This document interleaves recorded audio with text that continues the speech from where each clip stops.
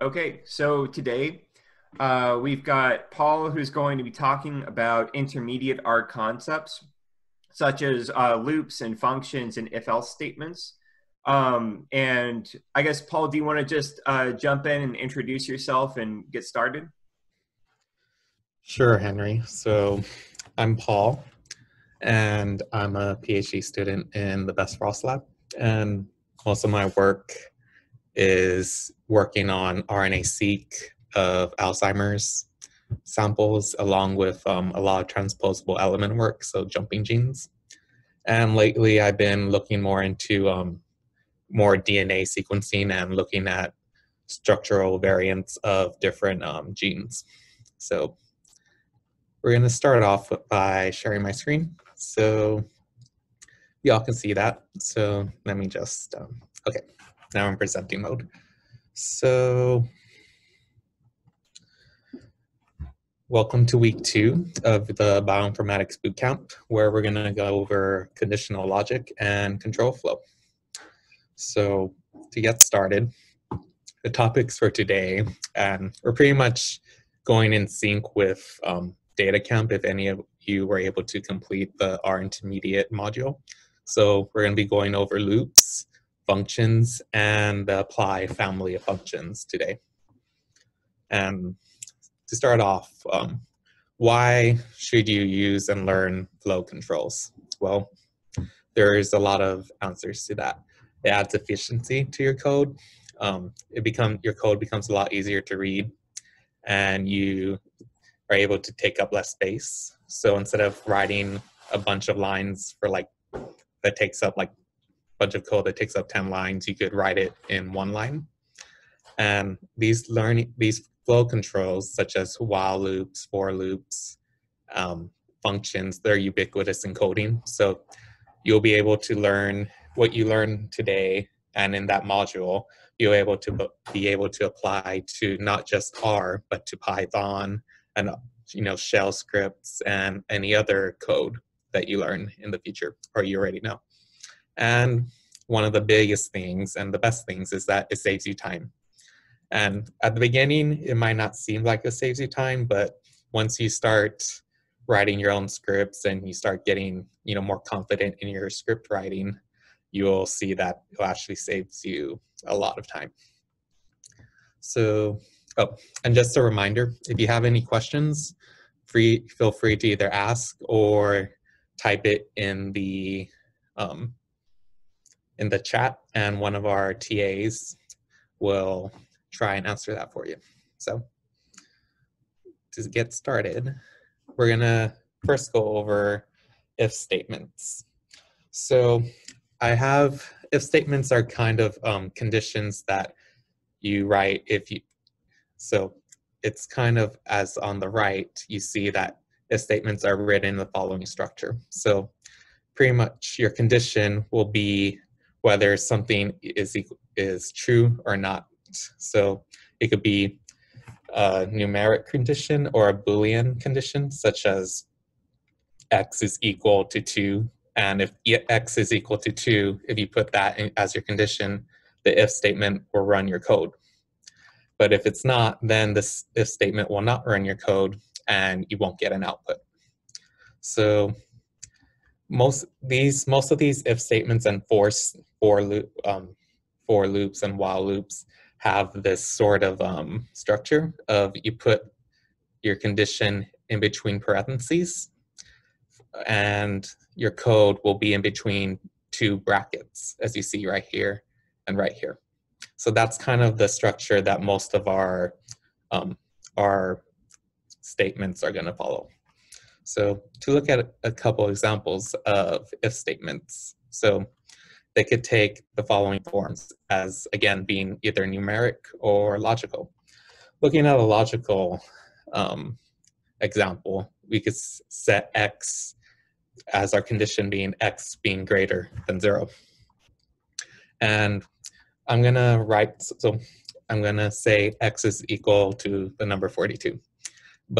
And then I'm going to write an if statement that says, and it reads as this: if x, so your variable, is greater than 0, here's my code. I'm going to print positive number.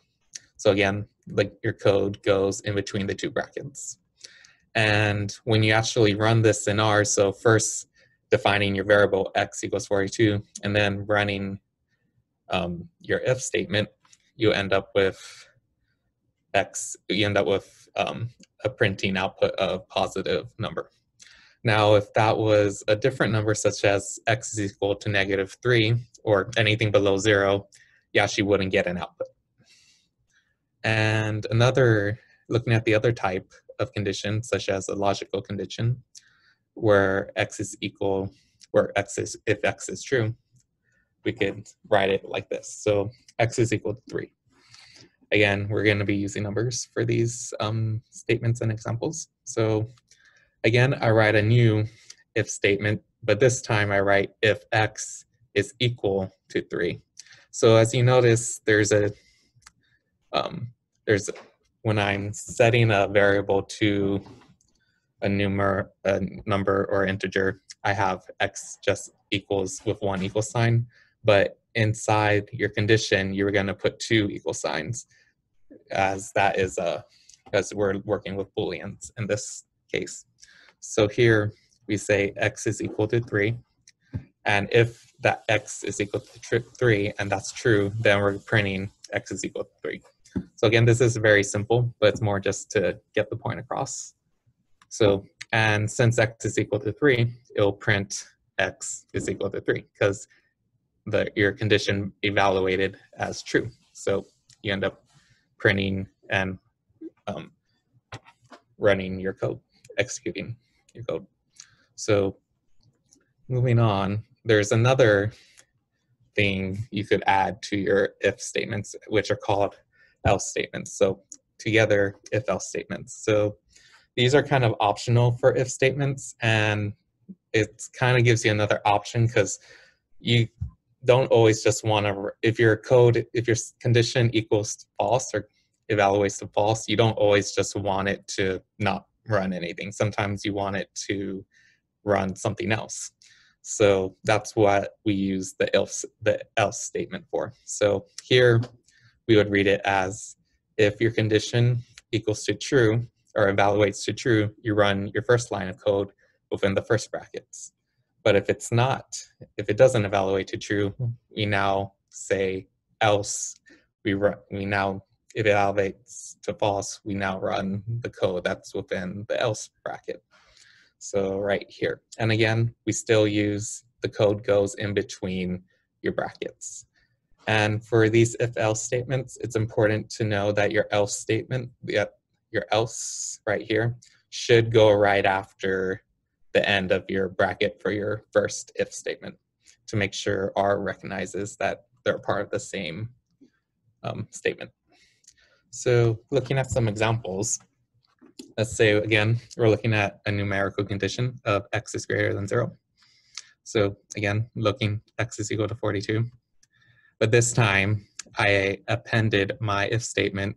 So again, it reads, if x is greater than 0, print positive number. But else, if it evaluates to false, if my condition statement evaluates to false, it's going to print negative number. So as you see here, since it's still x is equal to 42, it's going to still print positive number. But if I had changed it to -3 or any other -0, instead of printing positive number, it's going to skip that and go to your else statement and print your code there and execute your code in your else brackets. And again, looking at the example of logical condition where x evaluates as true, again, using the same number, x is equal to 42. And this time I'm writing if x equals to 3, print x is equal to 3. Or if it doesn't and your condition statement evaluates to false, print x is not equal to 3. So since x is equal to 42, our condition statement evaluates to false. And so it skips our first code and this time executes our else statement where it says x does not equal to 3. So that's kind of how the if and else statements work. You write an if statement to evaluate whether your condition is true or not, and then you could execute code based on that. Or if you want to execute code based on if your condition statement is false, you would add an else statement. So now we're going to move on to loops. So loops are used in programming to repeat a specific block of code. So one general rule that I like to follow when it comes to programming is that you shouldn't try and you shouldn't have like the same code more than once fall right after each other. You know, it might be easier just to copy and paste at the beginning, but you're just introducing the chance for more mistakes. And these for loops and while loops are able to allow us to, instead of taking up a lot of space, copying and pasting code, we're able to just run it all at once. So we're going to start off with the for loops. So again, these for loops are used to run code over many variables or values in a sequence. So one important thing about these for loops is that, as you see here, it's written for variable in sequence, and then you still have your bracket where your code goes into. And it's important to notice that we now have this new variable var. So your sequence is actually could be a vector, a list, or another type of var object, but your variable is going to be a new variable that you write in your code bracket. So you're pretty much creating a new variable that's going to be run in your code. So looking at some examples, say we want to print out the elements in the vector numbers that I just created. So I created a vector using the cat or combine command of a vector that's 1, 2, 4, and 6. And I want to print out each of these elements in the vector by itself. So a way to do a for loop, which might seem easier to do at the beginning, is just to put print numbers, so your vector, and then just index for the number or the value in your vector. So that's what I do here. So I print it, 1, then I just copy and paste, kind of what I said before, where we're copy and pasting and just changing little numbers to get the result we wanted. So I took 4 lines to get this one result. So 1, 2, 4, 6, I'm printing each value in the numbers vector. However, as you see, this does not look good, and it'll be pretty easy to make a mistake where you're indexing. So we can use for loops to actually do this in an easier way. So I'm going to use our for loop. So for our variable in numbers, so for each variable in the vector numbers, and then putting my code in our little brackets, I'm printing the variable. So remember, we're creating a new variable that's in our condition statement. So var and var. This can be any name or variable you want. It could be X, it could be Y, it could be name, but they have to be the same. So var and var, this too has to be the same. So I go ahead and write this for loop, and now when I run it, I get I'm able to print each value in the numbers vector. So as you see, this could be written in one line. I added tabs just to make it easier to view, but you see, it's a lot easier and a lot cleaner than copying and pasting a single command. So, but there's also another way of using for loops. So the way I showed it before, if you looked at the R data count module, this is kind of the version 1 way of doing it. But there's also the second version way, which utilizes the index of your vector. And this is actually a little bit more powerful way of doing for loops, because it gives you more options. So in here, this for loop is going to do the same. It's going to give the same output as my previous for loop, But in this case, instead of using var in just numbers, we're going to use var from one.length numbers. So length is a function that takes the how many variables or values are in your vector. So here, length of numbers would equal to 4 because we have 4 different values, 1, 2, 3, 4 in our numbers vector. So this would end up telling your for loop, so for var in 1 to 4. So it's going to repeat this for loop 4 times for the number 1, the number 2, number 3, and number 4. And as you see here, now our var is over here. Now it's actually being used as the index for our numbers vector.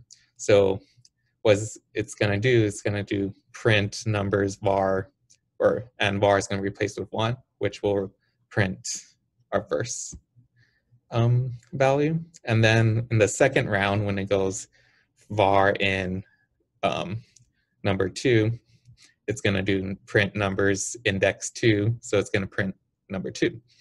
And then so on, it's going to do, again, print numbers index 3, and it's going to print the third value in our numbers vector, and then so on. So this is a little bit more, at least at the beginning, it might seem a little bit more advanced, but once you get the hang of your for loops, this will become a much more powerful way of doing utilizing for loops.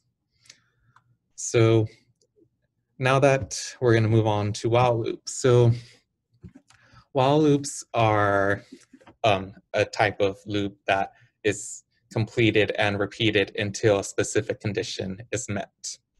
And so by that, it means it usually will repeat your code, as you see here. Again, so again, your code is inside the brackets, and this code will be repeated until your condition evaluates to false. So looking at some examples. So one thing about while loops is that because they are going to be completed or evaluated until your condition is false, there's a chance that they can be repeated infinitely and never end. So that's why when you're doing these while loops, you need to actually append your variable in your code to make sure that eventually your statement is going to evaluate to false. So we're going to start with setting x is equal to 1. So remember, if you remember from our first workshop, you can use either the caret and the dash sign or an equal sign to set a value to a variable. So we're writing this while loop. So this says while x is less than 6, we're going to print the following text. So x is equal to x. So paste is just a function or a tool that combines or concatenates multiple strings into a single string. So this is going to say x is equal to x. So whatever x is going to print that out.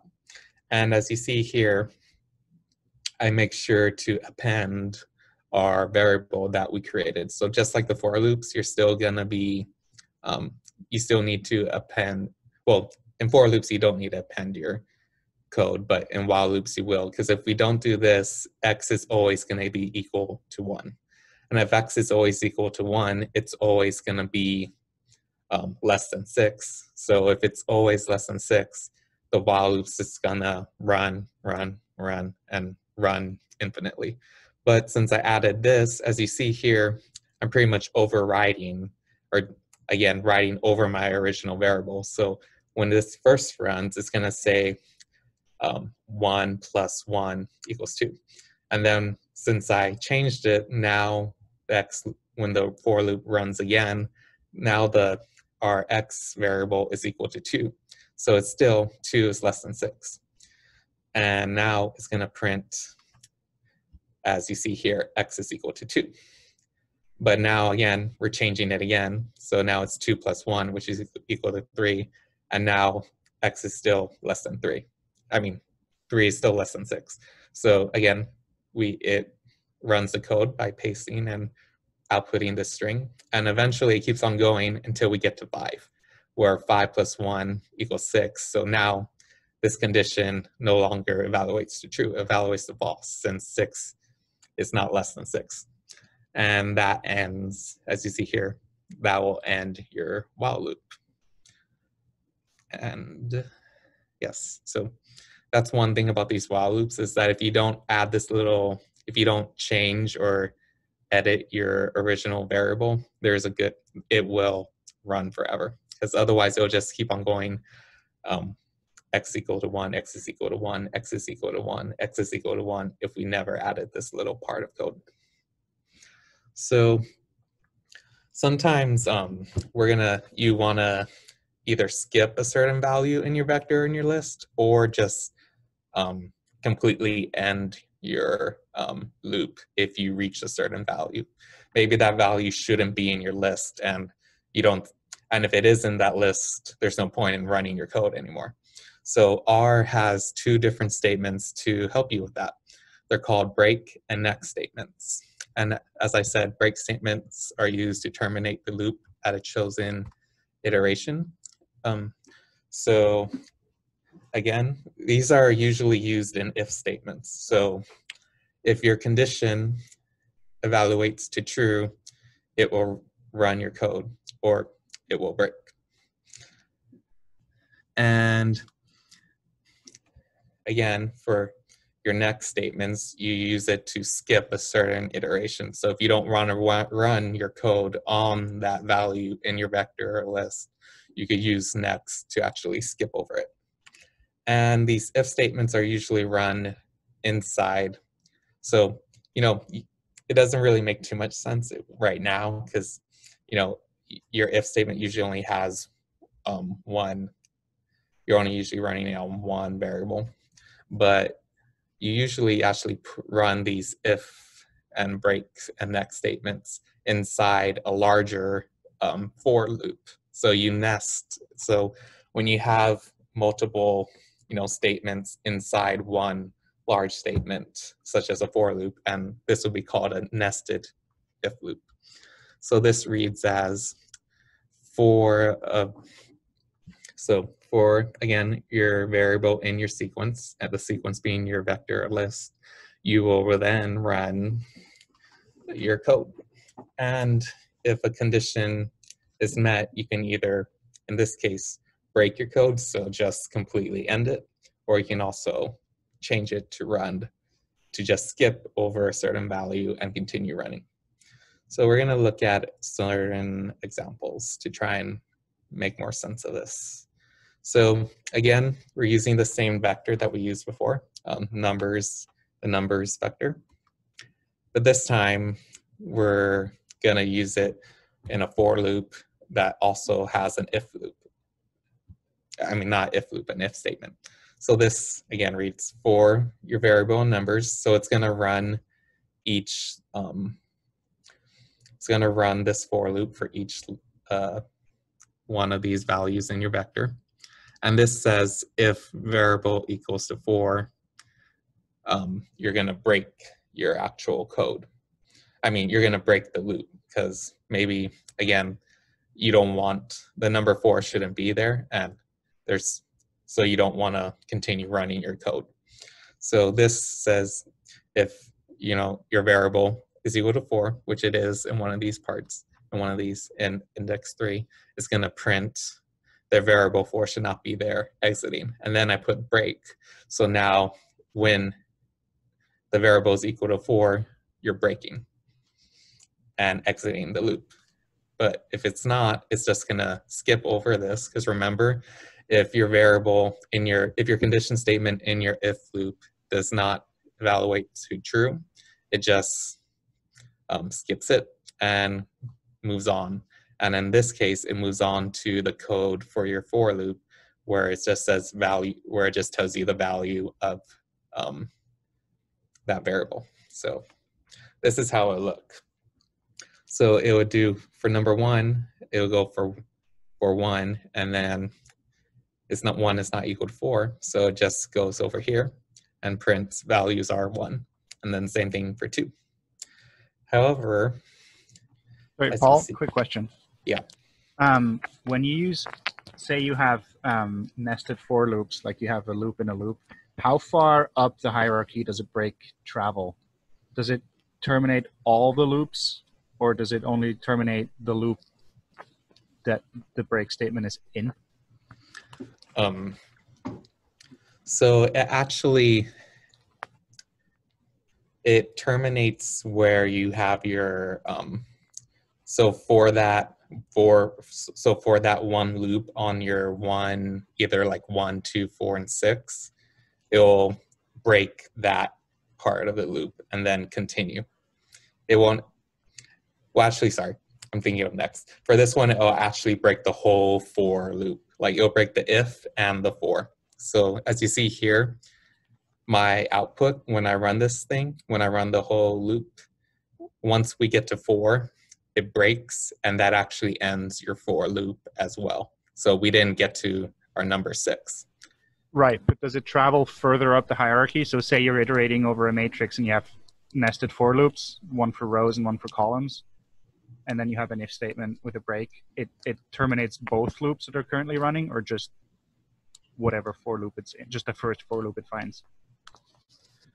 I think, let's see. I think it only breaks it only stays in that hierarchy. It doesn't like travel all the way up. Okay. You know what I mean? It stays right there. Okay, so just the first loop it finds. Right, yeah, because, correct.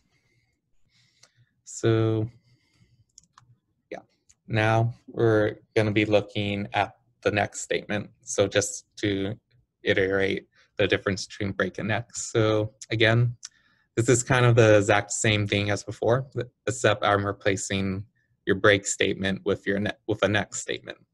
So here, it's gonna run your for loop. So it's gonna run print paste values are for all the numbers or variables in your numbers vector, except when your variable equals to 4, it's gonna print paste the variable 4 should not be there, and then next.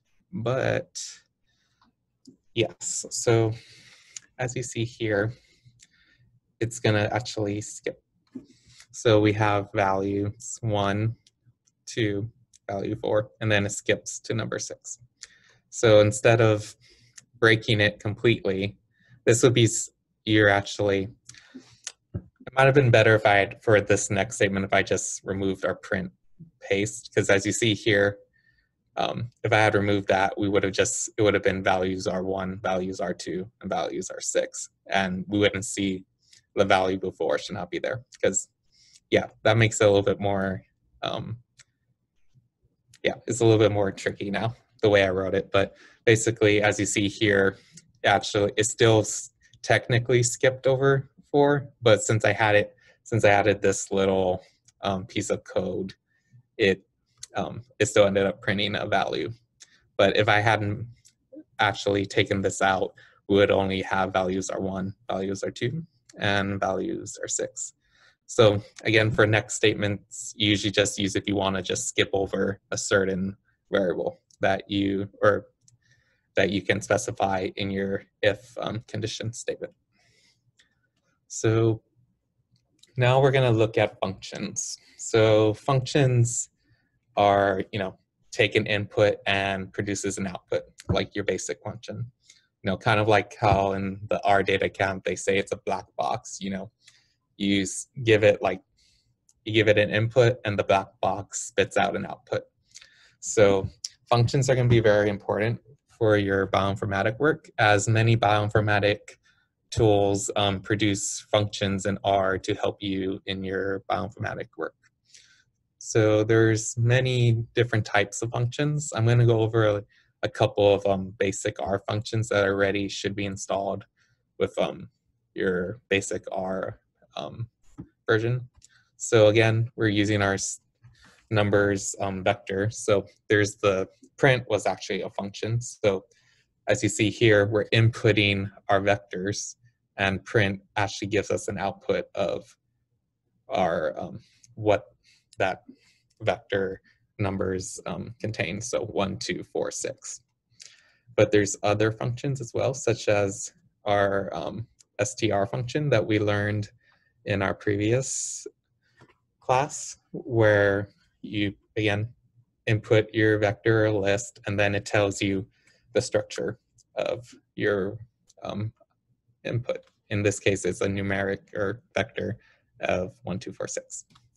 And then there's other types of vectors that you're probably going to be using, or you probably used in other coding situations, such as sum, so sum is kind of what it says. It takes the sum of your vector.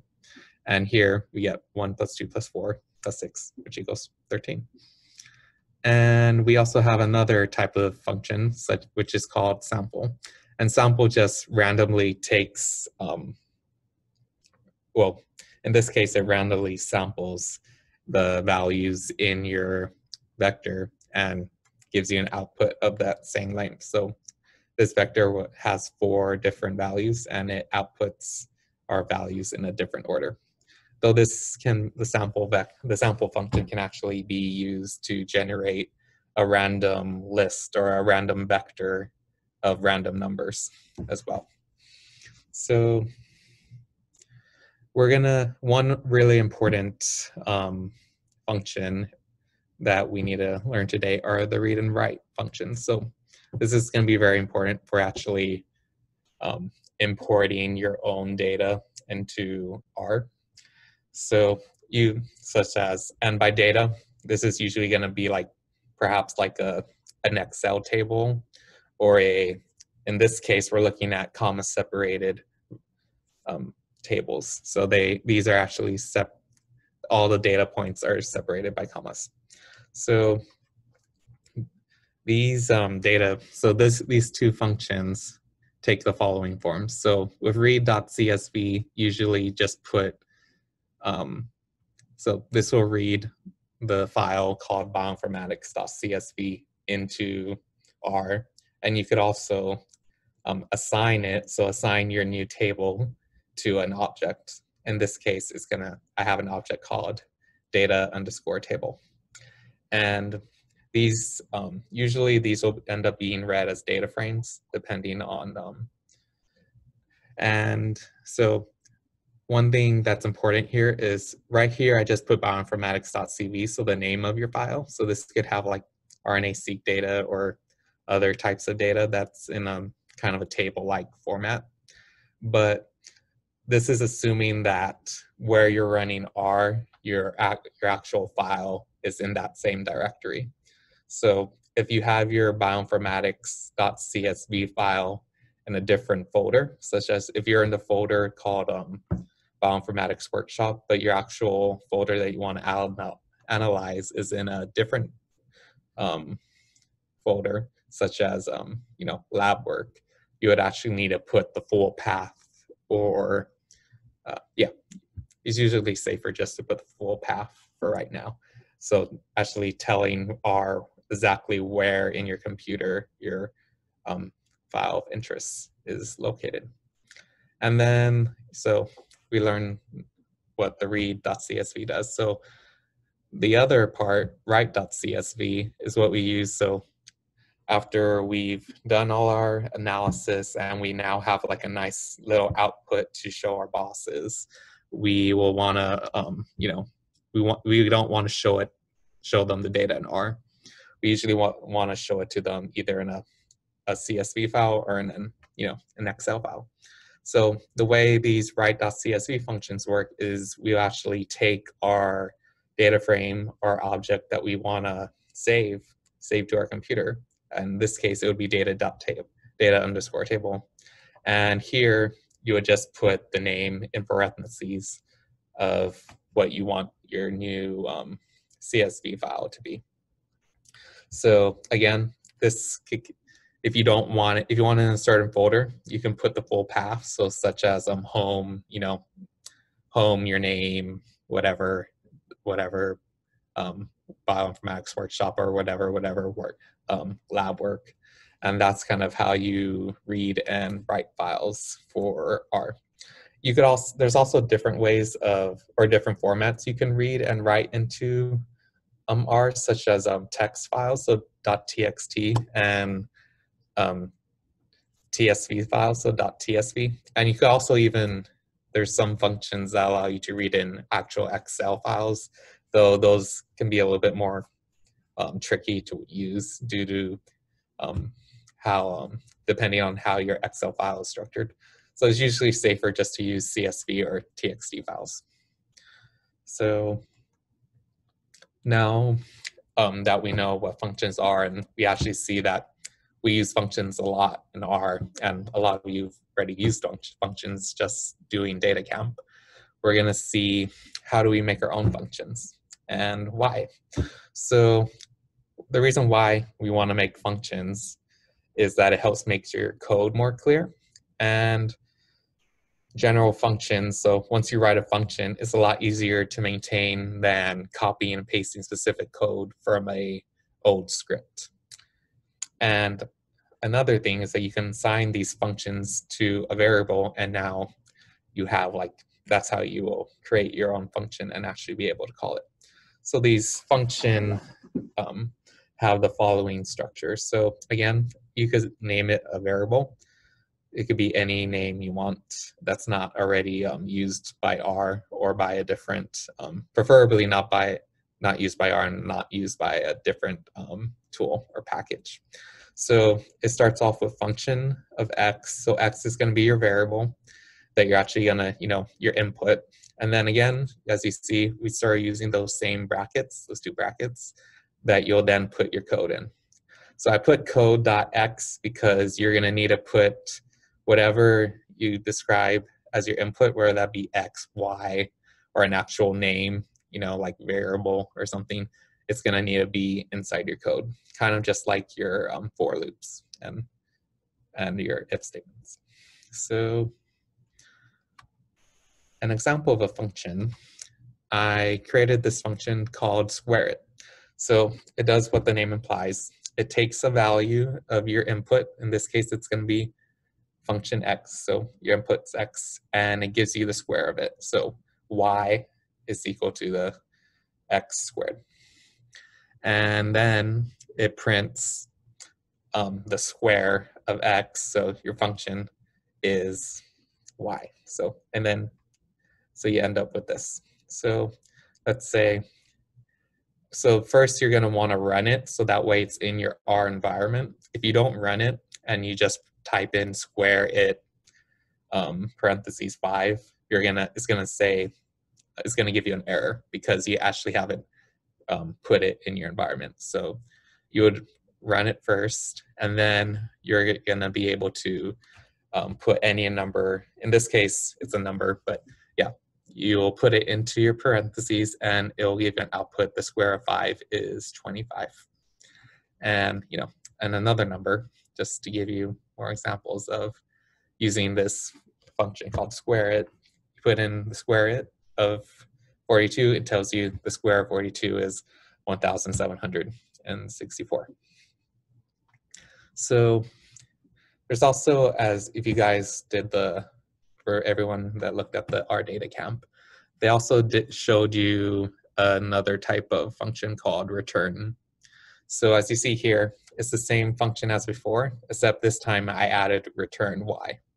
So sometimes you're going to want to return certain numbers that, depending on how big your function is, the R function might not automatically return it. So in this case, you would use return Y. So as you see now that I tell it to return Y, it actually gives me the numeric value.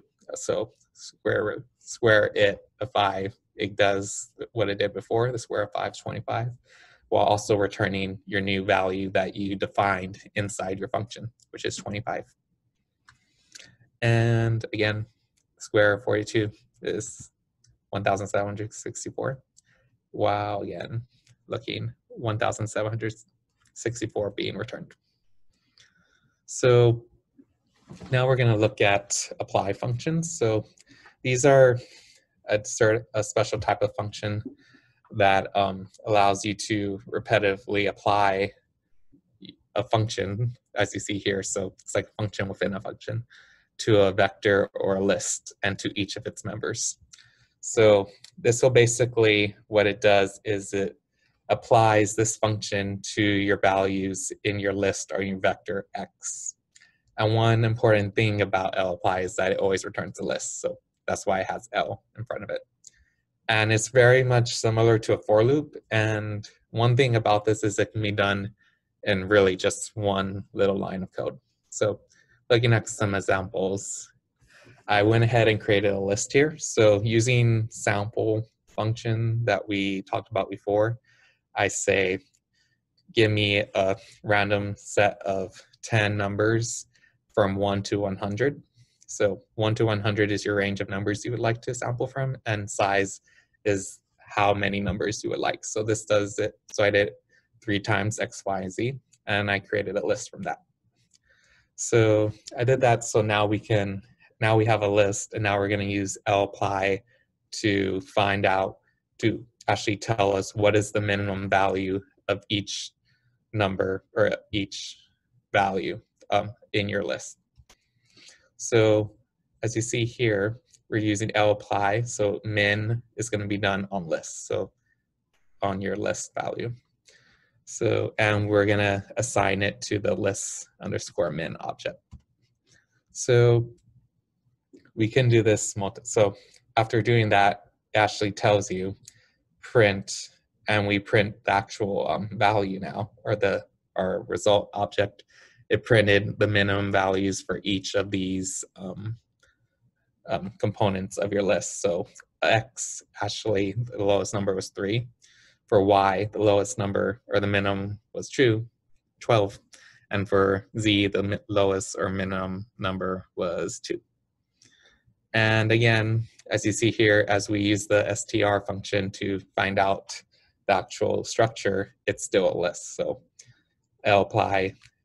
So in conclusion, lapply just applies a function to your list or your vector and outputs a list.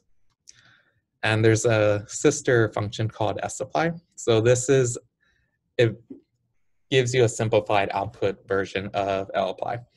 And rather than just giving you a list, it'll actually try and simplify it to an array-like object. But the only thing about this is it can lead to confusion if you're not paying attention to your input list and if it's not in the right format. So, but it's pretty much run the same way. Using the same list that we created before, we can apply sapply to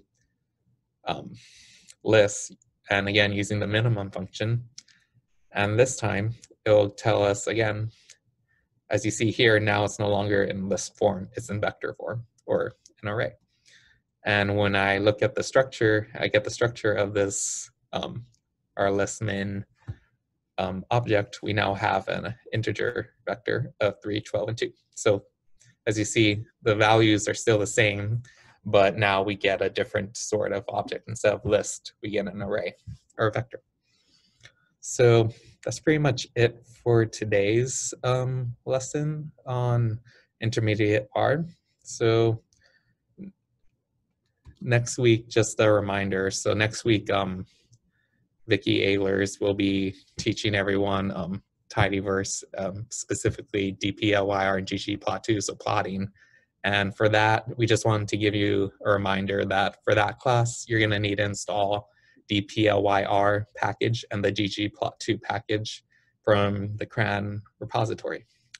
And if you're using, for sure, if you're using RStudio, you could just install both of those packages using the following code to the right, which is install .packages and then parentheses ggplot2, or in parentheses dplyr. So that's it for today. If anyone has any questions, feel free to ask. We're still going to be here till 6:30. So if Henry, do you have anything you would like to say? Yeah, that was great. So at this point, what we're going to do, because we have an activity for the people who have finished the intermediate R course. Now, obviously, if you haven't finished that, then, you know, you can hang around here. You can work on it while you're still on this call with us. So if you run into issues, you can ask us questions. But if you haven't finished it, my recommendation is really just go and do that. Take this time that you would have spent here with us and go do that. Because that's really going to be required for you to be able to do the assignment that we have for you, or sorry, not the assignment, but the practice problems that we created for you. Now, as far as the practice problems go, I don't know, Paul, did you want to show those? I don't know if you have them open. I can also share my screen and show them. Sure, you might want to share them. I don't have them open currently. Okay, I'm going to go and do that here in just a sec. So, now these are in the box folder. So there's a file called Week 2 Practice Problems. And I think I've got that. Whoops.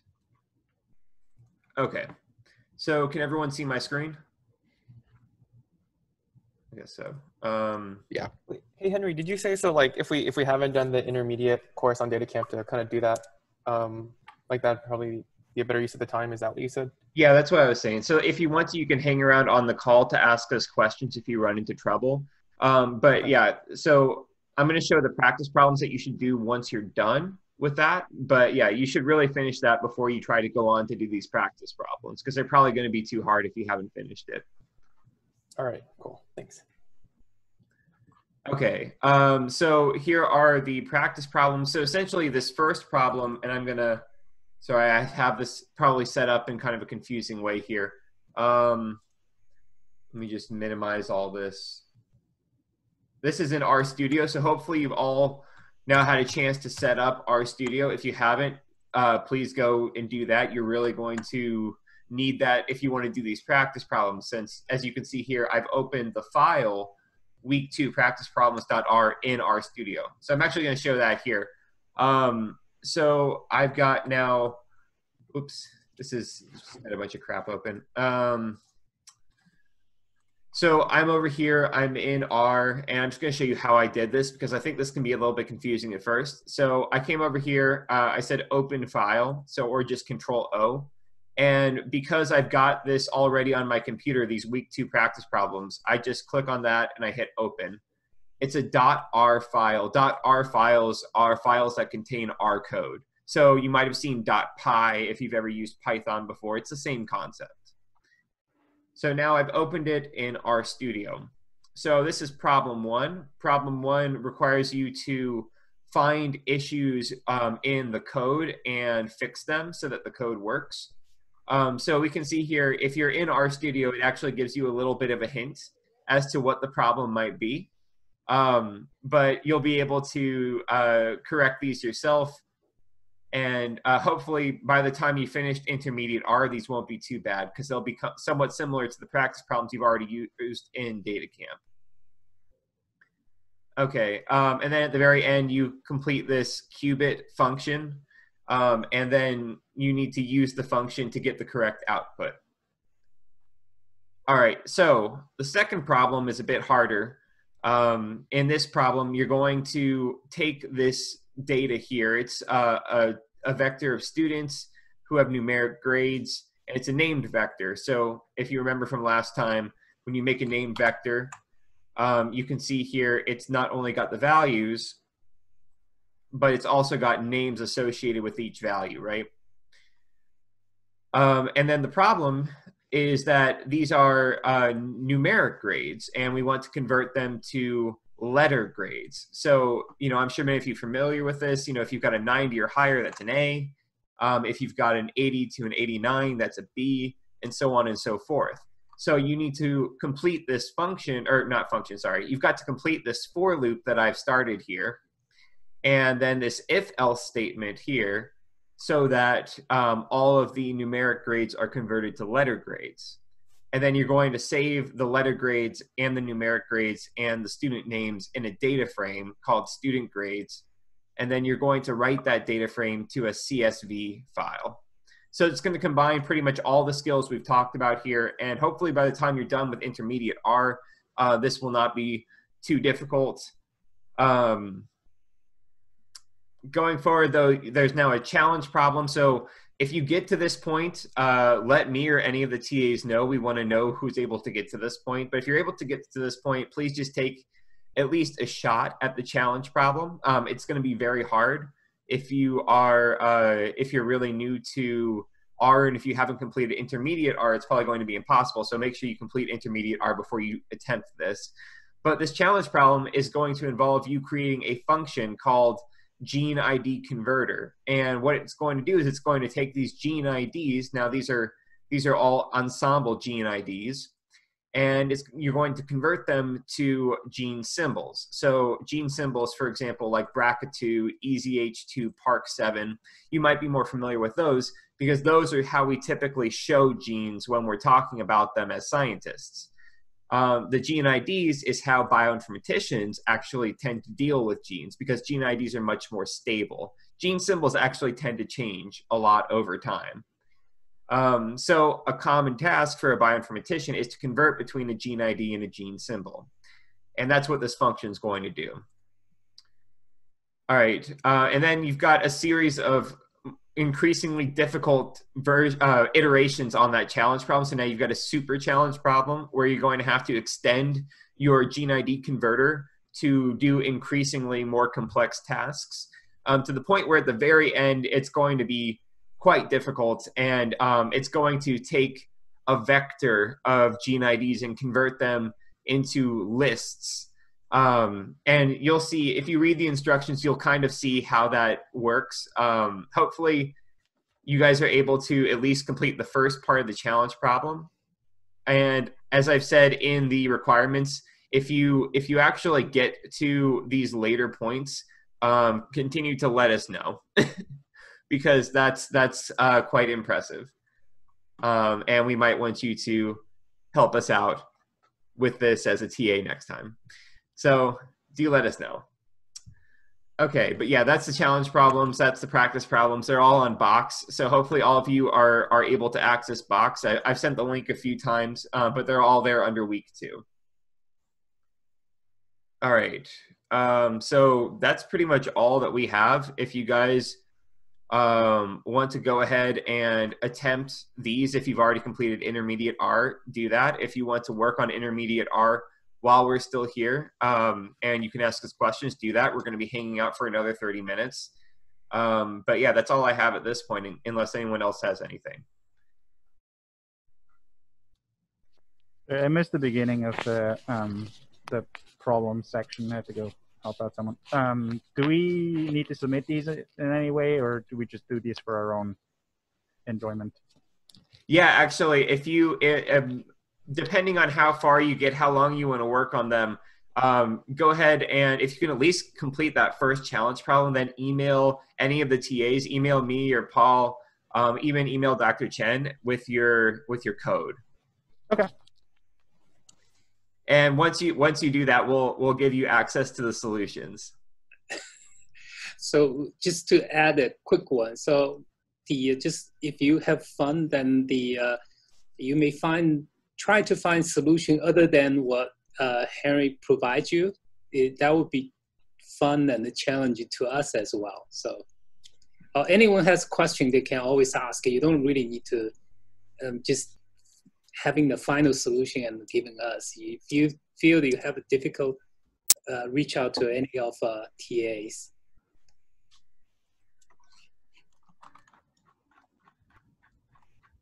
Yes, the last challenge problem has the title "Give Up Challenge Problem," because that one's definitely the hardest one. Right. So at this point, does anybody have any questions that they'd like to ask?